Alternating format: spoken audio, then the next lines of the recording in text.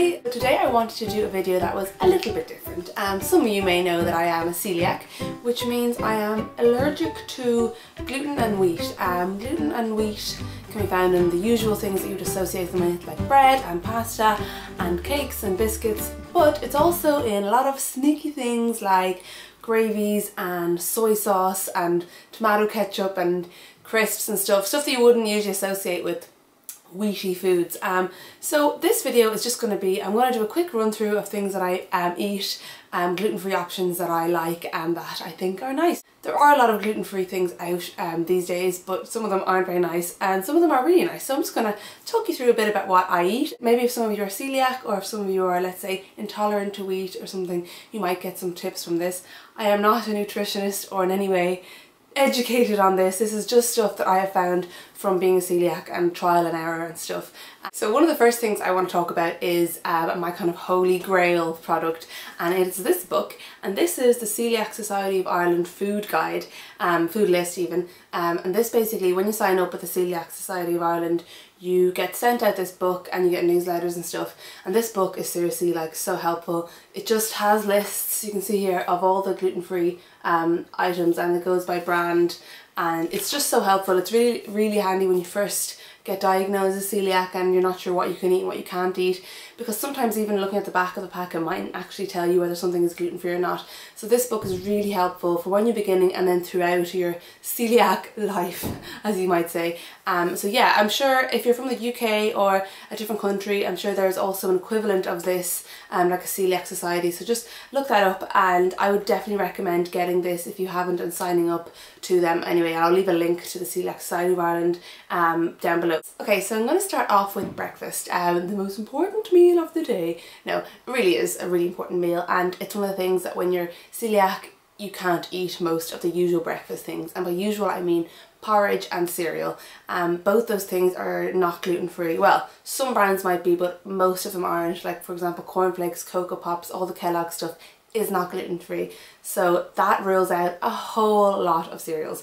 So I'm just going to tell you what I have for breakfast, and I have porridge every day for breakfast, and I go for this brand.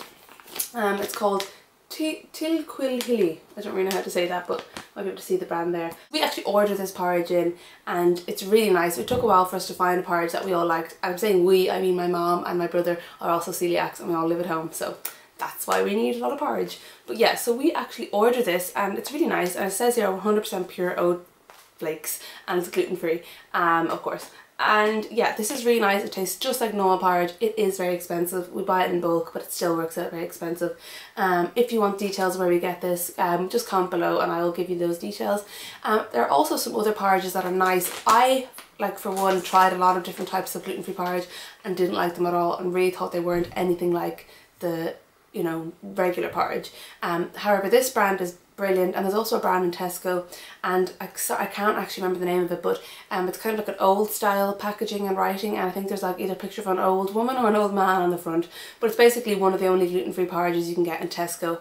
And yeah, look out for that kind of, oh, there's like an illustration of an old man or woman on it. If any of you know, can remember the name, please comment below, or I'll actually, once I find out what it is, I'll put it in the description box down below. But that is also a really nice porridge. However, it is I think like €4 or €5 per bag, like this size, so it is very expensive. For cereal then, I eat Whole Earth cornflakes. These are really similar to normal cornflakes, and I think they do them in a maple syrup version as well, so it's a bit sweeter. And yeah, these are just really nice, and they're quite cheap. You buy them in Dunnes stores. I think they're €2.50 or something for a box, which is pretty good. So these are really nice. I really like these, and they're kind of good price for a gluten-free option, and as I said, they do have different varieties of things. This is one I would definitely recommend because it tastes just like normal cornflakes, so that's good.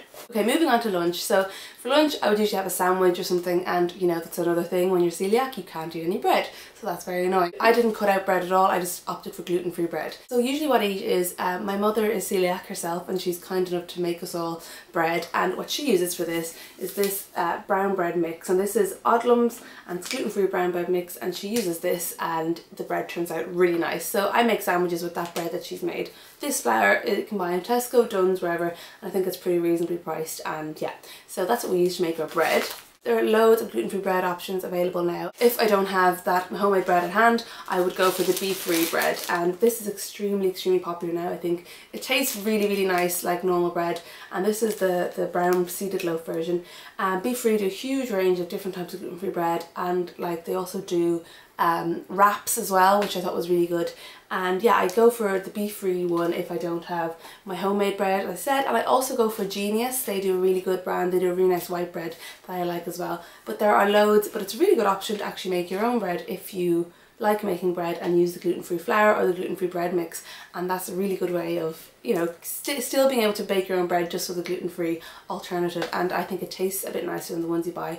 As I said, the beef-free is really good. Sure, most of you know this if you are celiac, but O'Brien's sandwiches do gluten-free bread, and O'Brien sandwiches do gluten-free sandwiches, and this is the bread they use. With sandwiches then, the fillers are usually gluten-free, so like cheese, meat, and stuff like that. Be careful about the pre-bought meat, processed meat, because some of that isn't gluten-free. But for most sandwich fillers, it is quite easy. It's just the bread that's the problem. So once you've figured out what bread you like, you're kind of good to go. So moving on to dinner then, as I said, I live at home. My mom is also celiac, so luckily she just makes kind of what she used to make anyway, with just gluten-free spin on it. So for example, she's making lasagna. She would get just these gluten-free lasagna sheets. These are from the Tesco Free From range. The Tesco Free From range, which is really good. It has such a huge variety of pastas and flours and lasagna sheets and all that. So she'll just use this if she's making lasagna. So yeah, you can buy this in Tesco. And if she's making like spaghetti bolognese, she'll just use the Tesco Free From spaghetti, which tastes identical. I can't taste the difference at all. If you're doing curries and stuff, you just make sure you check your gluten-free food list book that I showed you at the beginning, and you can see what curry sauces are gluten-free. And then you have chicken and you have rice, which is gluten-free anyway. So dinner actually is okay. It's kind of just stick with meats and gluten-free alternatives, or you could just have potatoes and rice, which are naturally gluten-free anyway.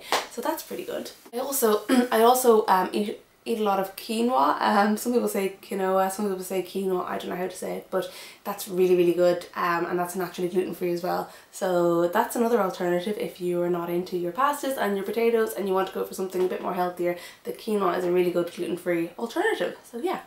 So I'm going to move on now to snacks, and one of the things I really missed was being able to have cake and biscuits and stuff when I was in people's houses or out in restaurants and cafes. But luckily places are becoming more gluten-free and stuff. But one thing I did learn is that you definitely need to bake yourself and like come prepared. Bring a cake in a lunchbox if you're going to a friend's house. It's annoying, but it's definitely worth doing. So what I would use if I'm baking would just be gluten-free flour. So this is just white self-raising flour. It's gluten-free, obviously, and it's from the brand Dove's Farm. And this is just ideal. You can make any sort of dessert you want with this. Just substitute this for the normal flour, and like I don't notice any different. Some people say that they notice a slight difference, but for me I don't really. So that's just really handy. Like people forget that you can just substitute the flour, and you can buy this flour in Tesco and Dunnes and everywhere, and it's not that much more expensive, and it's just a really easy way to make all the things you used to make just with the gluten-free flour. So gluten-free flour is a must for any celiac to have in their house, and you can bake anything you used to and it's perfect and it works really well. So regarding snacks that I'm not making, that I'm just buying and eating, I really like these Kelkin gluten-free tea cakes. They're really nice. I actually prefer them to the normal tea cakes that I used to be able to eat. They're really nice, and I've given these to my non-celiac friends and they think they're delicious as well, so I'd highly recommend these. You can get these in Dunnes stores. Regarding like crisps and stuff, I always go for either Kettle Crisps or the Tesco Finest range. They are all gluten-free and they are really nice crisps. So yeah, for a healthier snack then I go for crisp bread. These are from they're called the DS gluten-free range, and you buy these in Tesco and these are really nice. They're just like those light kind of crackers, and you can put hummus on them, you can put cream cheese on them or whatever, and they're really nice, and they're really well priced as well, and just a really handy thing if you're used to eating crackers or whatever. These are a really good alternative. Most rice cakes and stuff are naturally gluten-free as well. Just check the packet, but they're also really handy to have with hummus or whatever on them as a snack. Tesco and Dunnes stores and all major shops are actually doing really nice gluten-free biscuits at the moment. I've none to show you now because I've eaten all mine, but they do like Jammy Dodgers style gluten-free biscuits, and they do digestives and shortbread. I actually just tried Super Value have a gluten-free range, and I tried their ginger biscuits and they're really nice as well. So definitely check out their Super Value gluten-free section as well, because I only realised that recently. So that's the roundup of all the gluten-free items that I really like, and I hope this helped some people. Whether you're celiac or like just intolerant to wheat, I hope this has helped some people in some way. And if you'd like more videos on this topic, like gluten-free cooking and eating out in Dublin, gluten-free or whatever, comment below, let me know. I'd love to know if people are interested in that, and I would definitely be up for making more videos. Maybe I could film a video cooking in the kitchen gluten-free, although I'm not a great cook, so I don't know if I really want to put my cooking skills on the internet. Please subscribe if you want to see more videos from me. Give this video a huge thumbs up if you're a celiac and you are fine. And yeah, thanks for watching guys. Bye!